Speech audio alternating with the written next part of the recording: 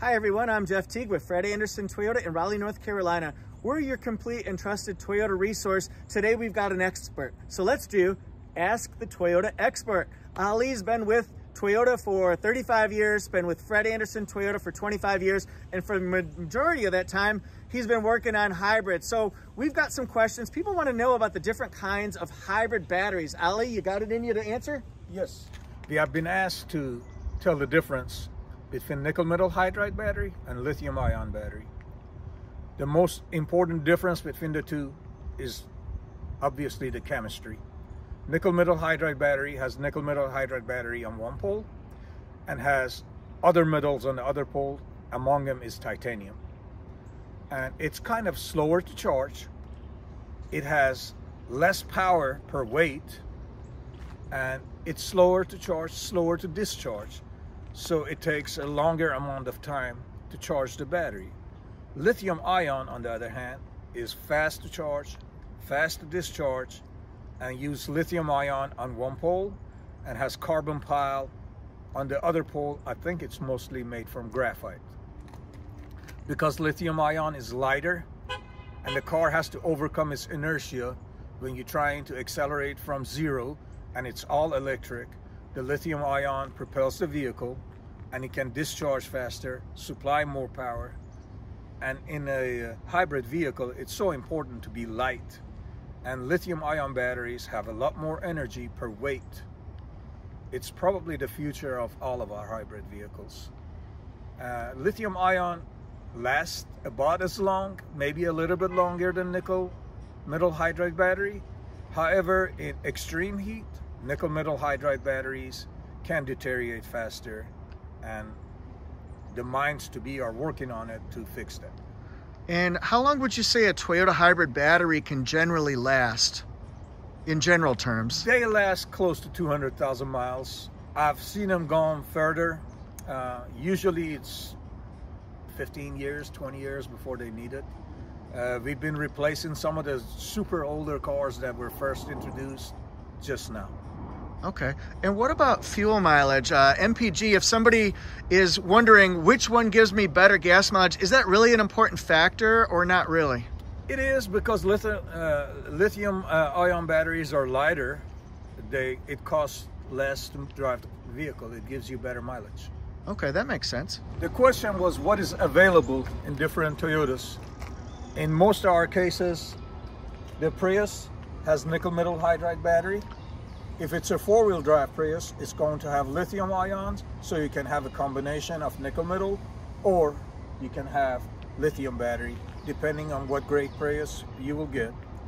Venza has lithium-ion battery in it, and as time goes by, Toyota's going to lithium-ion battery for most of its vehicles. Ali, where would you traditionally find a hybrid battery pack, and then what about the sizing of them? Generally, they're about 4.5 feet wide. They're about 1.5 feet, 2 feet, and they're about a foot tall. As a general rule, they stay in the trunk.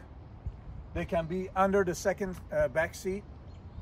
And one thing that we've been seeing is that these batteries need to be cooled, and they all have a vent that feeds them cold air from inside of the car. In this particular car, it is under the seat. In some of the Priuses, it is in the luggage portion behind the seat back, and you should check your owner's manual to know where yours is. And the owner's manual says not to put anything in front of it, because that duct is put there to cool the hybrid battery. So one of the most important things as an owner you can do is to find out where the duct for cooling the hybrid battery is, and not to cover it up. So on road trips, you want to make sure it's free from stuffed animals, teddy bears, yes, or blankets or pillows. Yes, absolutely. To give you an idea at the end, we're going to just point out the components that you should probably know. From here, it's a coolant reservoir, washer jug, the gasoline engine. If you decide to do your own service, the engine air filter sits in this box. It's almost small as a lawnmower air filter. This is the inverter converter. You should never have to do anything with it. That is the reservoir for coolant for the inverter.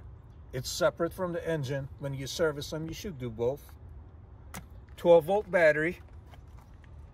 That's the computer that decides all that happens in this vehicle.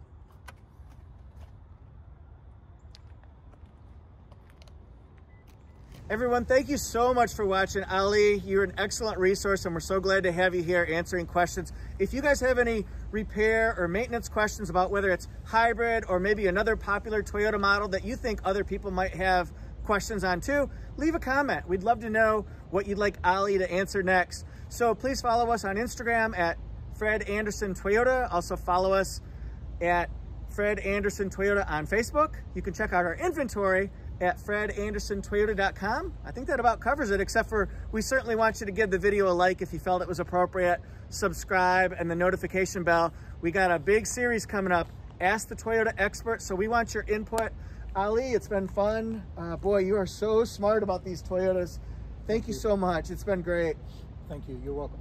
All right. See you next time. Bye-bye.